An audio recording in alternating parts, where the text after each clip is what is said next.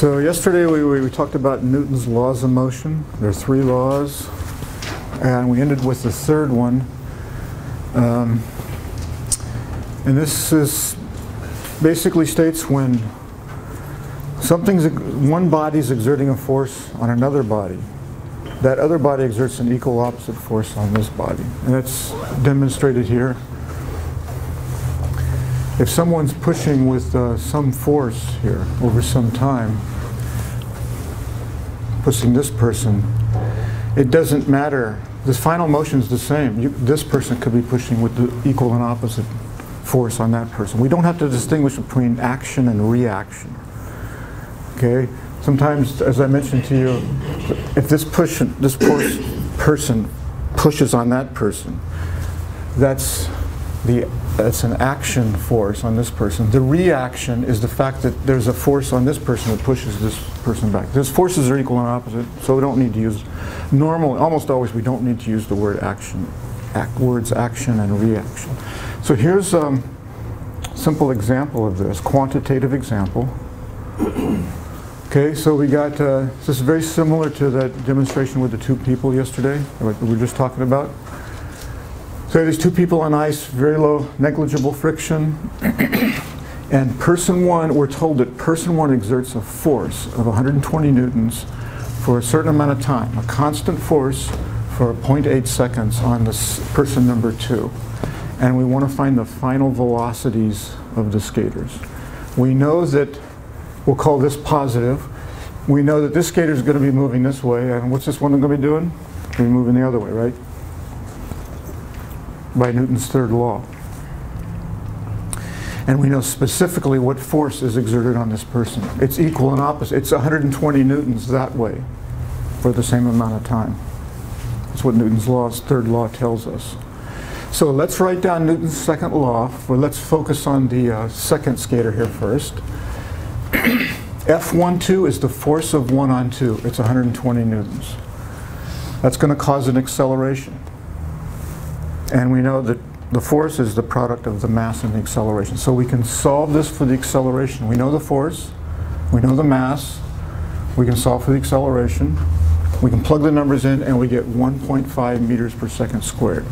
So while the person is pushing, while there's this contact force, the acceleration of this person is 1.5 meters per second squared that way. And it lasts for 0.8 seconds. So we can find whatever we want to know here. This has now become a kinematics problem. So if we want to find the final velocity here, we just use this equation of constant acceleration. Right? This is the linear. The initial velocity is 0. And it's just the acceleration times the time. We know the acceleration. We know the time. We get 1.2 meters per second. So that's the final velocity of this person. 1.2 meters per second. Okay, so now we're going to look at this person, the motion of this person. So what this person feels is the force of 2 on 1. That's all that's relevant to this person. This person's going to feel a force exerted on him or her given by 120 newtons this way, by Newton's third law. So again, here's Newton's second law. We solve for the acceleration, and now I've explicitly put Newton's third law in here. F21 is minus F12. That's Newton's third law. And we know that F12 is 120 newtons. So, you know, you don't have to go through all these steps here. There's different ways you can look at it. But you want to realize that there's a force of minus 120 newtons on person 1. That's the bottom line. And that allows us to determine the acceleration in the negative direction. And again, we get the final velocity with our kinematical equation here. No initial velocity of person 1. We know the acceleration, minus 2. We plug it in and we get an answer. All right. So let's look at the final velocities. Are they the same? No.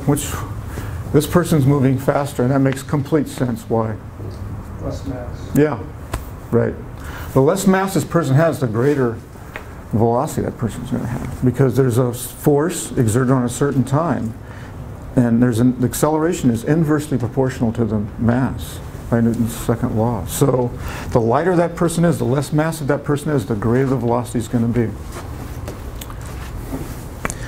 Now, this is actually, we're not going to do this again, okay? Because maybe it'll be on a homework set or quiz or something. But there's a much more transparent way of looking at this in terms of momentum. Some of you probably heard of, you know about this. So later on in the course, calculating this and how you look at this will become very obvious. Will become very obvious once we do momentum. And we'll do, I'm sure we'll do a similar example. But it's going to take a while. Okay, any questions about that problem? So here's a summary of Newton's laws of motion, the 3 laws of motion. When you have a net force of 0 on an object, it moves with constant velocity, no acceleration. The velocity could be 0. The problem is that this only occurs in certain reference frames called inertial frames, and this really defines inertial frames. And I don't have this in the notes, and I didn't point it out yesterday, but one of the first things, I should try to get it in there. If you just naively look at these two things, it looks like this is just a special case of this. Okay? If you look at this statement right here, net force means 0 acceleration. Why don't we just say, well, a special case of Newton's second law is when you have a net force of 0, you have acceleration equals 0. Why did Newton make this a separate law? Well, it can now be revealed, right, that the reason is it really defines the inertial frames. It's really how we define an inertial frame. So we need this first to define what we normally do, we apply Newton's laws in, because they're only valid in inertial frames. So the second law tells us how a body responds to a force, it's acceleration. And the third is that when you have interaction forces, forces between two bodies, they're always equal and opposite.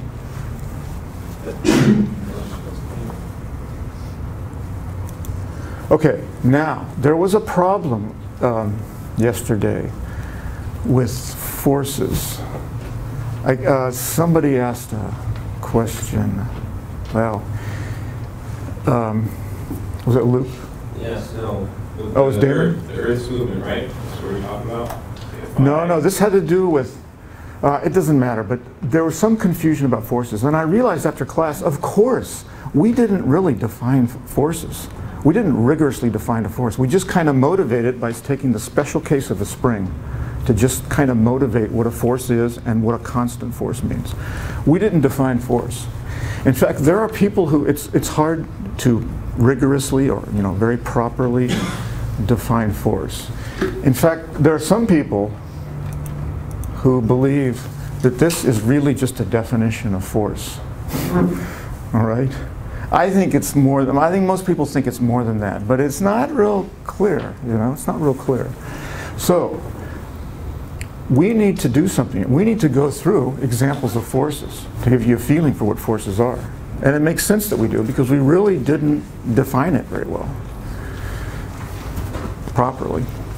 Okay, so we're going to look at 3 forces here in this chapter. What's something called weight, something called normal force, and tension. You have ideas of what these are. We're going to look at them, properly here.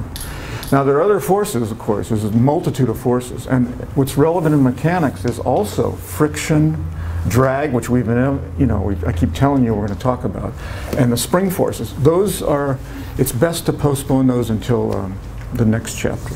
Okay, so we're going to look at the simpler forces right now. So first is weight. This is the force of an astronomical body like the Earth. Earth exerting force on this rod here, this pointer, right? Downward force. And here's a situation. Here's the Earth or some other astronomical body. We have some mass and there's this downward force. And we typically write this on diagrams, and this signifies that there is a gravitational field, what we call a field here. And what it specifically, quantitatively, what it means is in the absence of drag and other forces. If you just have the gravitational force, that's the acceleration that the object's going to have. All right? It's g, and on the near the surface of the Earth, it's about 9.8 meters per second squared. So this weight is this force here. How do we quantify that? Well, the first thing to notice is that the weight very naturally, and you can treat this as an experimental fact, if you double the mass, you're going to double the weight. The weight has to be proportional to the mass. And we actually talked a little bit about this yesterday in our how we define mass. Remember the gravitational, the two-pan balance, how we define what mass is there? So the weight has to be proportional to the mass. Now we need to be precise. It's a physics course, we want to be precise. We want to remove this proportionality. What's the proportionality constant? Well, if you think of Newton's second law here, in a vacuum, the force is the mass times the acceleration. Here's the force, there's the mass, what's the acceleration? It's what we call g. So we know that this is true. So if you compare this and this, you'll see that, excuse me, well, I didn't write it down here. So we know that the acceleration here is going to be g, that this is going to be g. So we conclude this very simple fact that the weight is given by m times g. Now there's an important consequence here, and Galileo recognized this. Okay, he was apparently the first one to recognize this. And we're going to look at this from a modern, not from Galileo's point of view. Galileo's point of view was always a little different. Okay, and he was right sometimes. He was wrong a lot of times. It's remarkable. But he somehow always, he made a lot of progress. You know, he was the first one to say, forget about friction. You know, forget about drag. We'll worry about that later. And everyone thought that, oh no, if you've got any kind of a theory of nature, physical nature, you obviously have to include, you know, an object. If you push an object along, it comes to rest, right? So you have to explain that. That's hard to explain. It's taking us. We're still not there, right? We don't know how to describe this. Something this move. Can I do this? Tip over. We can't explain that yet. We can't quantify that, right? We just know, well, if it's got constant acceleration, we can do some calculations. So Galileo was the first one who said, forget about that. Let's cut out these are just complications that we'll deal with later. Let's just try to establish the basic facts. And he had arguments that when you reduce the friction here, that this would just move at a constant velocity. Okay, so anyway, here's what Galileo, different. We're going to use Newton's second law. Okay.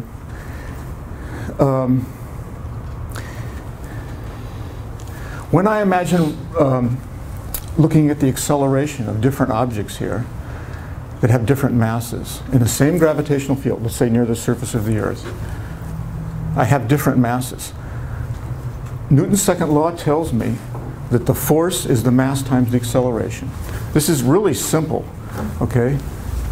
Newton's second law tells us the force is the mass times the acceleration. What's the force here? Well, it's the weight, right? In this case, and g is going to be the acceleration, but wait, is the acceleration, and we just seen that the weight is given by n times g, right? So do you notice what happens here? You see how the mass cancels out? The mass is canceling out. This is an important fact, because in this case, we have Newton's second law. We know that the acceleration is inversely proportional to mass. We know that mass has to be there. When we have a force that's proportional to the mass, the two masses cancel. They exactly cancel each other. So the bigger the mass, the harder it is to accelerate it. But the bigger the force is here, and they exactly cancel. So all objects in a vacuum fall with the same acceleration. Sometimes called Galileo's law. Now, near the surface of the Earth, 1 kilogram equals 2.205 pounds. Why do I have a quotes here? Because this is like apples and this is oranges. These are not the same units. This is a unit of mass. This is a unit of force. So the meaning of this is that 1 kilogram here. This is about a kilogram. On the surface of the Earth, it weighs 2.205 pounds. Okay? If you go to the moon, what happens? What's it going to weigh? Well, we all know its acceleration due to gravity is about roughly 1/6 on our moon, on the surface of our moon. So you're going to get 1/6. It'll weigh this. The mass is the same. The mass is not going to change, okay? But the weight will change. You go out into deep space, the weight's 0. Yes, Damon? So this might be arbitrary, but which one's more correct? Saying kilograms on the Earth or pounds on Earth? It's whatever's convenient for you. This proper statement is 1 kilogram weighs 2.205 pounds on the surface of the Earth. And so what were the choices? What were the two things you said? I said which one's more correct? Grams or pounds? They're equally valid. They're equally valid if you assume that you're hungry. Yes, exactly. So I see what you're getting at. Yeah. Let's wait for the demonstration. Okay. Let's wait and then see if that clears it up. So let's do it before we do this real simple demo.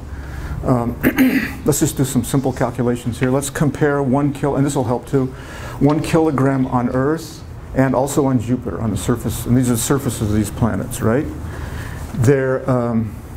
1 kilogram is, the mass doesn't change, okay?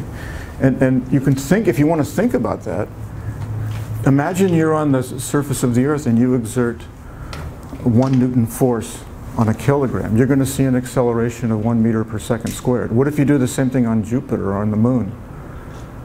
You exert a force, forget gravity now. You're going to see the same acceleration, right? Yeah, it doesn't matter where you are. So the mass is the same. However, the weights are going to be different. The weight is given by N times G. So on Earth here, it's 1 kilogram, it's 9.8 newtons. So 1 kilogram weighs, on the surface of the Earth, weighs about 9.8 newtons. On Jupiter, the acceleration due to gravity is about 25 meters per second squared. So it's going to be greater. And you would feel that. You would weigh greater on the surface of Jupiter. Now, okay, there is a problem with the surface of Jupiter, because it's gas, I think, right? So let's not worry about that, okay? Okay, so here's a simple demo. So here's a spring scale. So in here, I don't know how they do it, but there's some kind of torsional spring in here.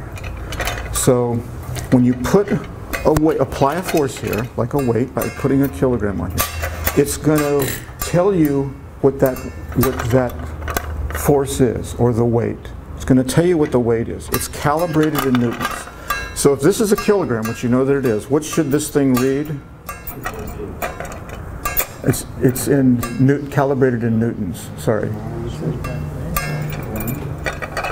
So mg, 1 kilogram, g is 9.8 meters per second squared. It should be about 9.8 newtons. All right. Now here's another scale, and I wish I had you can't see this. I just have to describe it to you. I really need to get a better scale. This one, on the left here, it has 2 calibrations. On the left, it's in grams. It says grams here. And the full deflection is, and this is just a simple linear spring, not a torsional spring. You can see the spring And the full scale deflection is 1,000 grams, which is 1 kilogram. So if I put the kilogram on here, it should be deflecting the full amount. And it doesn't doesn't bottom out. They give you a little extra, yeah, it bottoms out there. So it's still, only the spring force is being exerted here. It hasn't hit the stops in the back here. Okay, fine. Now the question is this: what if we do this on the moon? Which scale is going to be? Are they both going to be right? Are they both going to be wrong? What scales? If I take this to the moon, what's the reading going to be? It's going to be about 1/6 this, which is correct. That's the weight of a kilogram on the moon. What's this? What's this one going to tell me? It's going to tell me. Oops, excuse me. It's going to tell me that this thing has a mass calibrated of 1/6 of a kilogram. It's wrong. It's wrong. Okay. That's the demo. It's not a big deal.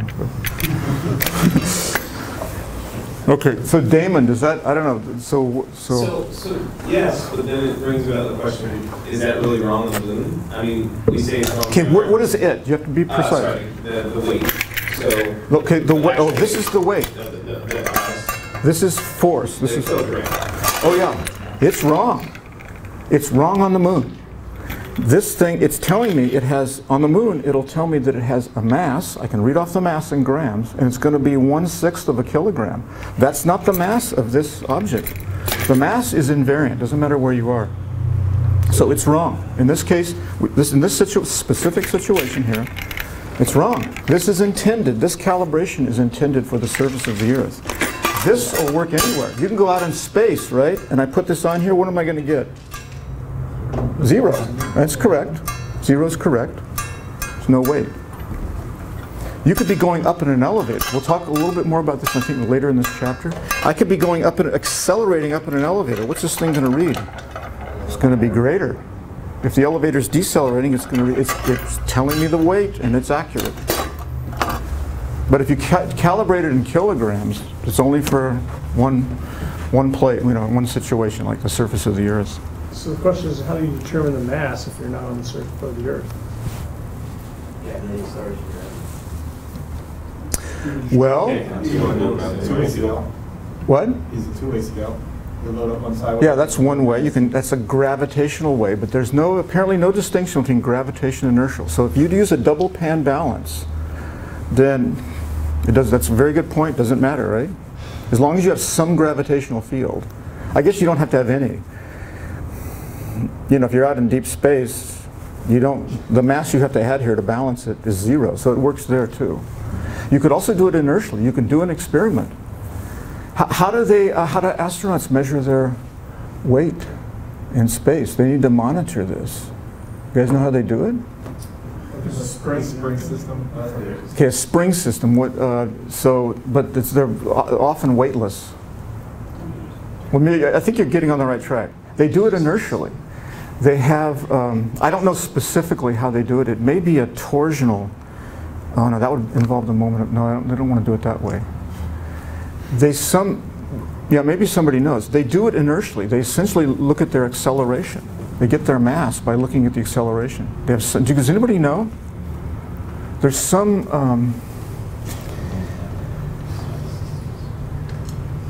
Yes. If you have some kind of system that exerts a force that accelerates you back and forth. Yeah, Captain Bird was mentioning it the other day how they have a spring that they put against each other themselves and then measure oscillations of the spring.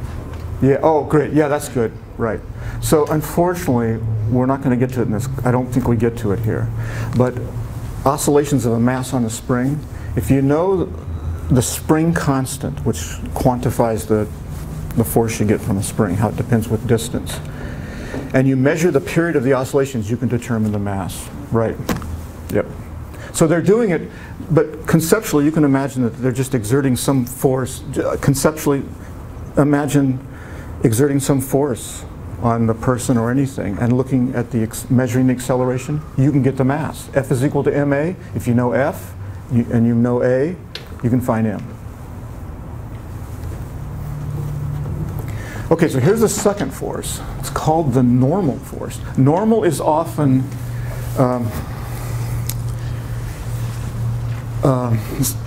synonymous with perpendicular. It's not all, it's when we use it in math and science and engineering, it's essentially the same as perpendicular. So what it means in this case is normal force is the force of a surface on something, okay? And it's the force that's perpendicular to the plane of the surface. So if I've got a horizontal table here, right, and I've got some mass on it, right now that table is exerting a normal force perpendicular to the surface of the table, and it's upward. And why do I know that? Because it's not accelerating due to gravity, right? So in a situation like this, I know that the normal, I can draw a force diagram. Oh, this is our first, I think this is our first force diagram. Okay, so this is a big deal in this course. It allows you to solve problems, and you don't want to skip it, as I will emphasize to you, starting later on. Right now it's not a big deal, but we can draw the forces on the object. This is a diagram. You can't, students like, you know, to save time and effort, so they'll often draw force, and you know, we do it, professors do it too, physicists do it too. But in simple cases you can get away with that, but in more complex cases you want to abstract from that. You want to go to another thing here that we call a force diagram. Some people call it a free body diagram, where you represent the object you're interested in, or objects, by a point here, and you draw all the forces on that object. So this is a force diagram here. In this case, I know that I have to have this normal force is pointing this way, perpendicular to the surface. I know that I have to have n is equal to mg because there's no acceleration in this direction. Okay? Does the same thing hold if the force is inclined? Well, we'll see. We'll see. Okay? Now, there's another force that this surface can exert on this mass. Which way is it? Realistically, if I push this and it comes to rest, what's going on? If it's decelerating like that, it has negative acceleration, there's got to be a force there. What's that? What do we call that? Friction. Right? Okay, so friction is perpendicular to the normal force here. Oh, so we're going to do that next. Yeah. So let's do the inclined plane now. We'll do this more thoroughly later as an example. But for right now, the normal, we're just doing this as an example of a normal force. The normal force is normal to the surface, okay? And the surface is here. So the normal force now, our force diagram looks like this. And it's going to point at a direction here. And you can see from the geometry here that if this is inclined at angle theta, this will have to be at angle theta there. And you can imagine this like as a hinge here. When this comes down to here, we have 0 angle. As I move this here, I go through some angle there. I'm going to go through the same angle here, and also in my diagram, it'll be this angle here will be the same as this angle here. You'll quickly adapt to this geometrical stuff, but in the beginning you may want to actually go through a little bit of geometry calculation. We have to transfer angles. You can see that this angle right here, this is a different angle. It's technically not the same angle. It's right. It's got different. It's over here, right? And it's between these. You know, this angle is between these two lines. This angle is between two different lines. But the values of those two angles are the same. So this is an important thing you have to do to solve mechanics problems. And if you have trouble with this, just come by and see me, okay? But I usually just leave that to you to figure out. But if you're having trouble, we can sit down and talk about it. Simple geometry. And after a while, you won't think about it too much. But in the beginning, you want to be careful here.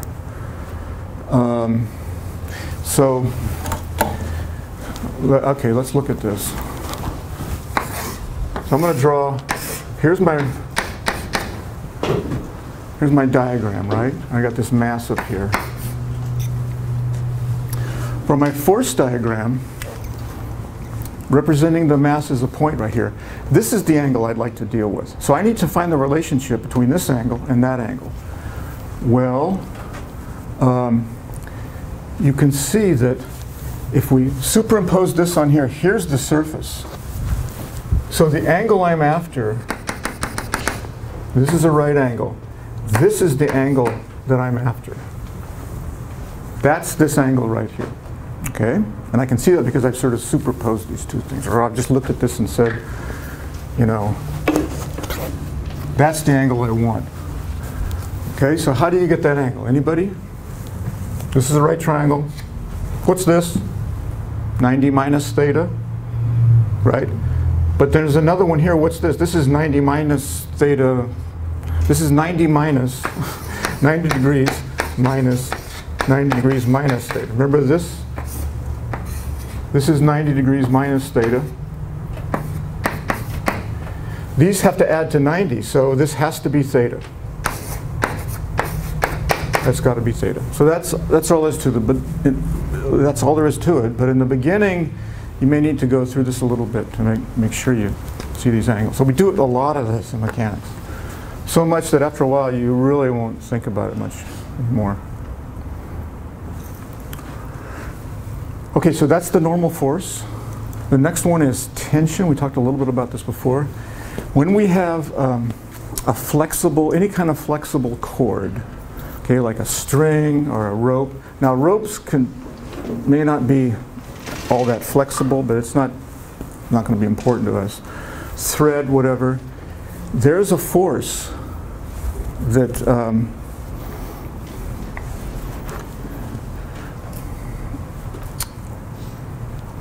you know, for example, here's an example. Oh, forget all this.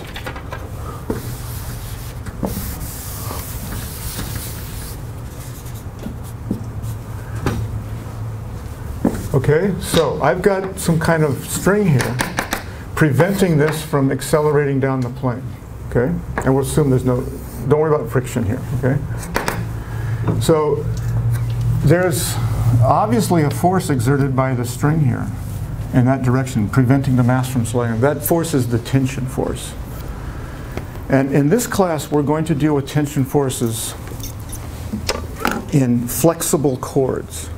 So a flexible cord can only exert a force tangential to its length. This is the cord right here.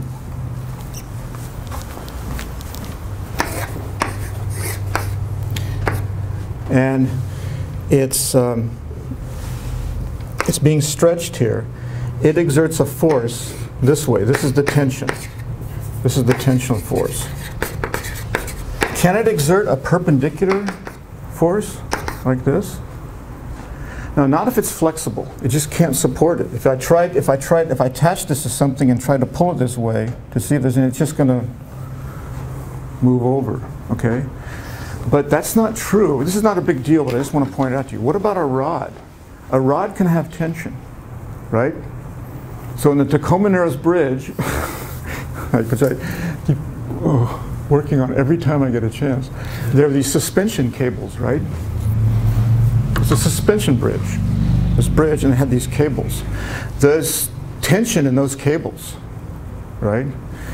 And however, can there be a force, can a cable exert a force this way? Like a rod? Oh yeah.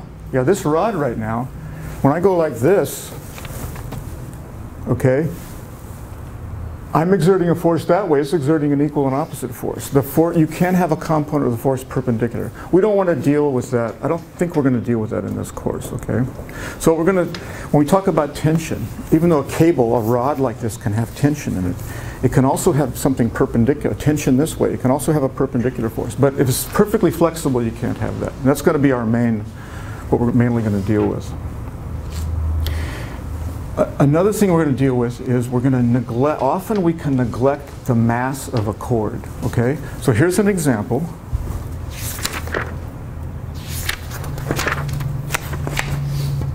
Hold on a second, make sure. So here's an example, we put a mass here. If this mass is much greater than the mass of the string, which is typically the case, we can consider the string to be massless. And you know, there's no such thing as a massless spring, but what we mean by that is the mass is negligible compared to other typical masses in the problem. So when I put this string under tension like this, okay, I'm not going to worry about the fact that it's actually going to be sagging a little bit, right? But you know from common experience that when you put any kind of typically reasonable mass here, the spring is going to be essentially horizontal, right? Unless you have a very light mass. So we'll often make the assumption that the mass of the string is negligible. Okay, now there's something else we need to talk about in regard to tension. First of all, didn't say something here. You can define, a nice way of thinking about tension is, you've got some cord, some string or something like that. Here it is. You can imagine going in and cutting it and putting a little spring scale in here. You know, like this. So imagine this was tiny. We don't want it to be large compared to our apparatus. We have a little tiny version like this, and we imagine cutting the spring and inserting this. This is also calibrated in newtons. I don't know if you can see on the right here, it's newtons. So all I have to do, this is sort of an operational definition of tension. It's kind of Gedanken thought experiment kind of way of appreciating tension. I cut the spring. I may have to hold it or it may fly apart, right? But I imagine cutting it and putting a little scale in here. That reading is going to be the tension. That's the tension. So I think that helps in appreciation of tension. So there's another thing we need to know about tension here. Here's a setup here. It's in equilibrium. Focus your attention on a segment of the string here. It's not moving. The net force has to be 0, right? Now again, we're assuming it's we're not going to worry about gravity here. Small, negligible. So I know that this string is going to be exerting a tension force on that spring. That comes from the idea of the spring, right?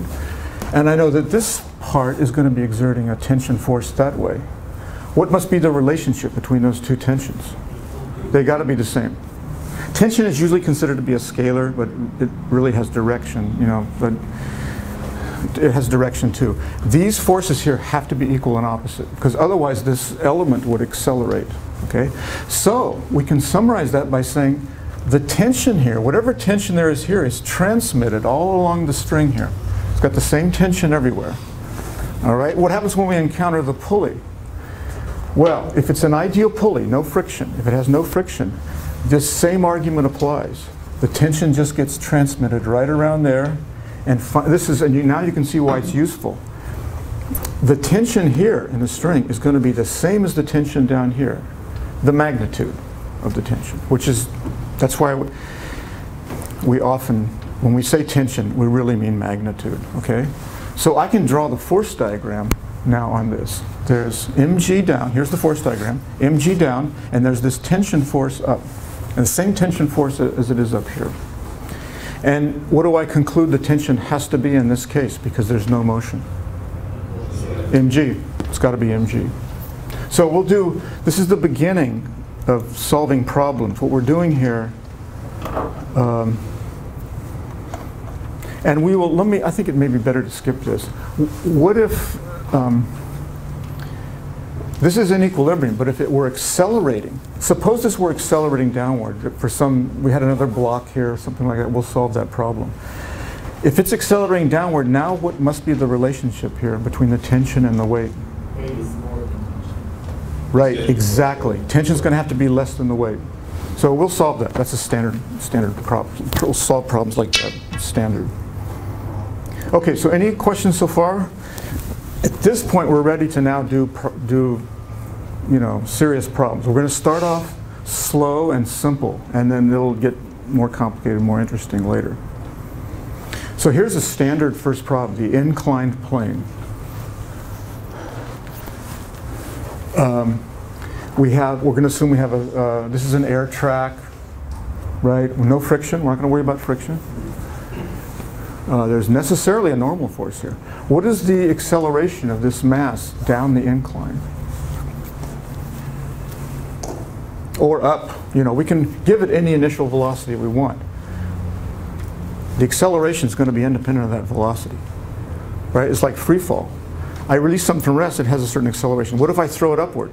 Same acceleration, right? We talked about that. Or throw it downward, right? Same thing here. So, we want to find the acceleration for negligible friction. Here's our diagram, okay? we represent this like a point. The mass is a point, and we draw all the forces on there. So there's going to be a weight that's directly downward. There's going to be a normal force here at some angle to this weight. What is that angle? Well, here's what we just talked about. Okay, here it is written down in the problem here. Okay, so you want to carefully do this. You want to realize that this angle is identical to this angle, because once we draw this, we're through with this. This is where this is where we really start to do the calculation.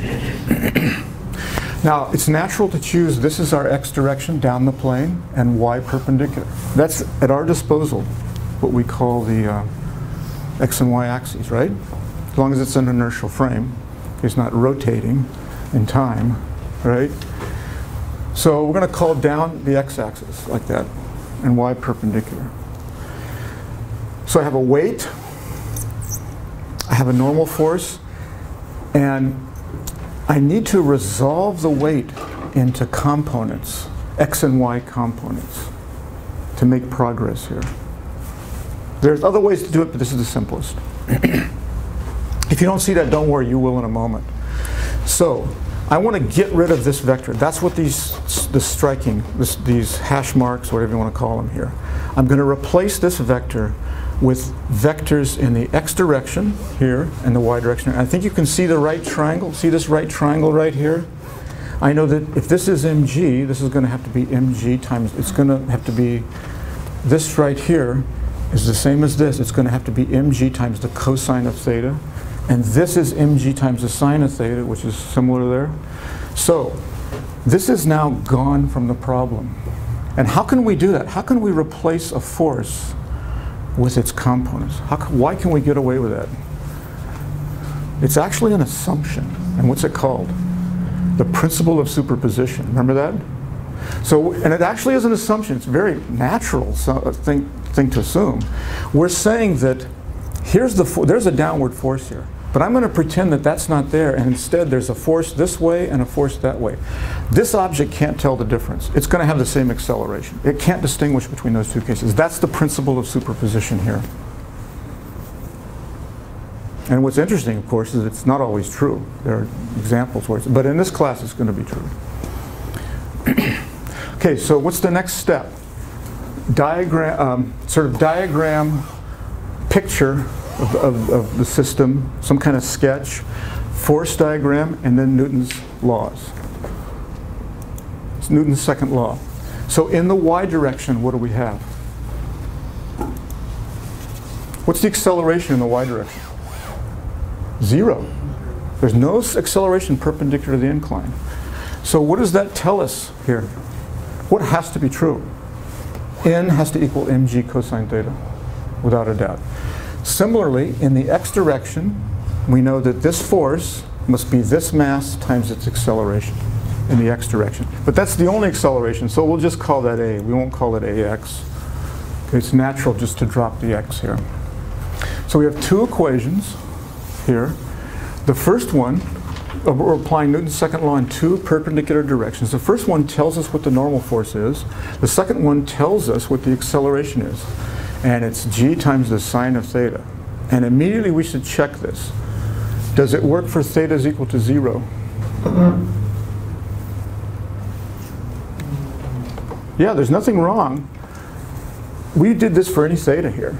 So we can let theta go to 0. It better give us the right answer. What does the formula tell us? What's the sign of 0? 0. So the formula is telling us that when theta is equal to 0, we have no acceleration. Is that right? Yeah, that's right. What about the other case? Oh, and incidentally, what's the normal force when theta is equal to 0? N is equal to mg. It works there. We talked about that. Now let's go to the other extreme. Let's have an inclined plane where we'll release a mass here, and it goes like this. It better be g, and sure enough, when theta is equal to 90, we get it works. And I didn't put it in here, but what's the normal force when we release this here? The formula is telling us it's 0, because the cosine of 90 is 0. And does that make sense to you? Yeah, there's really no, I can imagine putting a little gap in there, and that's not going to change the motion. There's no there's no normal force. There's no normal force in this case.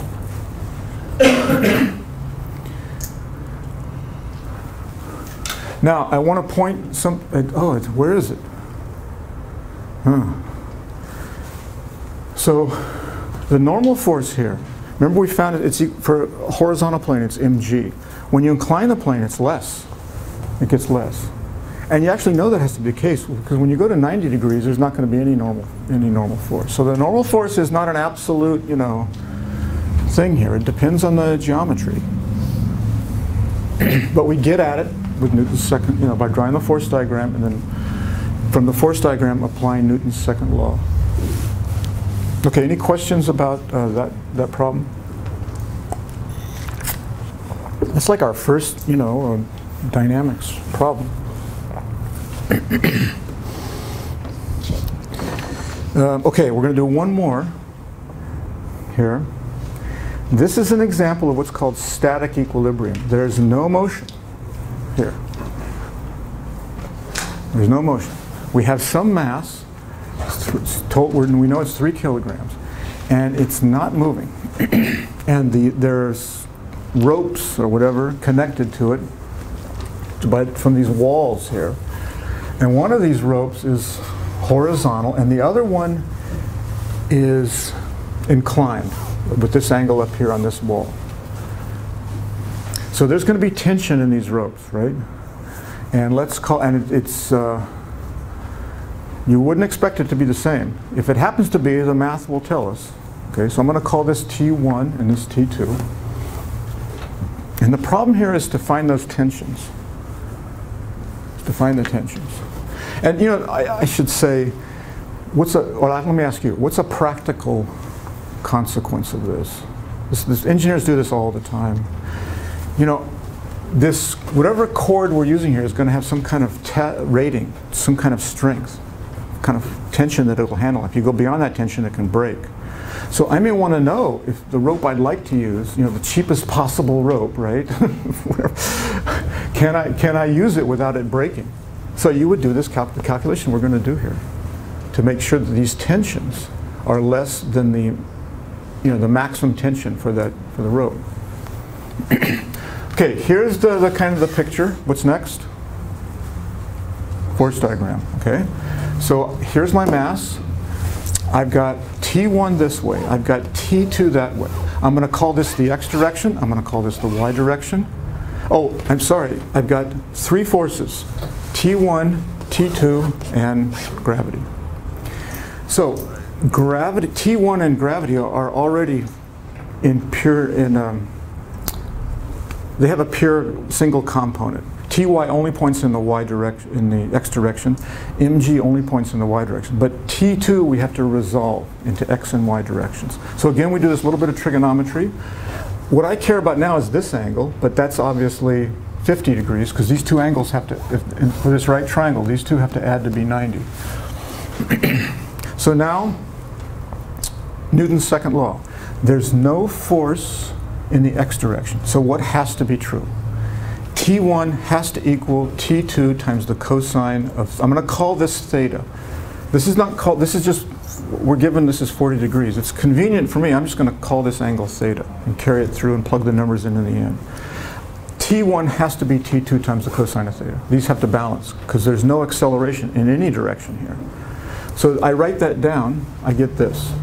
What about in the y direction? Again, this is static equilibrium, no acceleration. So this has to equal that. So I write that down. And now I've got 2 equations in 2 unknowns. We're trying to find T1 and T2. And in fact, the second equation is 1 equation and 1 unknown, isn't it? So I can find T2. I should go ahead and do that. It's 38.4 newtons. Once I've got that, I can take it and substitute it into here, or you can algebraically eliminate T2. I tend to do that. You can skip this if you want and just go straight to here. Now that we found T2, we can plug it in and find T1, and it's that. Okay, now, any questions? Okay, so that's a called a static equilibrium problem. We found the tensions. Can we test this experimentally?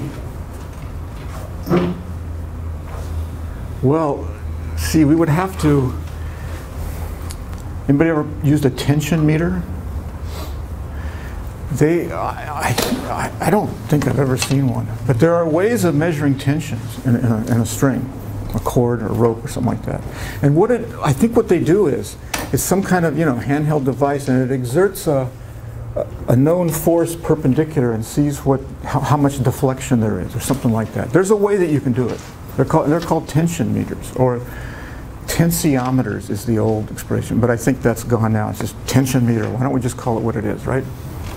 So we could do that, but we have to find them, and we can be more clever here. You measure the displacement, how much it stretches before it breaks. See, we want to verify our theory here. We want to verify the theory, right? We want to verify these numbers. So here's what we're going to do, and I'll set this up this afternoon. I'll bring it in tomorrow. We're going to create this system, but we're going to use the predicted tensions here. How can I supply a known tension here? It's really easy. Anybody? I'm going to supply the predicted values here. How can I? Well, I put a pulley here, have the string go over to a hanging weight. So and I do the same thing here. So I'll build this. You'll see it tomorrow. So this is kind of interesting. We're going to turn the tables on this. We're going to set up a demo where we have these tensions and see if we get 90 degrees and 40 degrees. According to the theory, it should kind of have that reversibility to it. Given this, we find this, we should be able to go the opposite way. And it's convenient in the demonstration to set this up and see if we get those angles. If we don't get those angles, something's wrong somewhere, either in the theory or the experiment, or in my case, often both. Okay.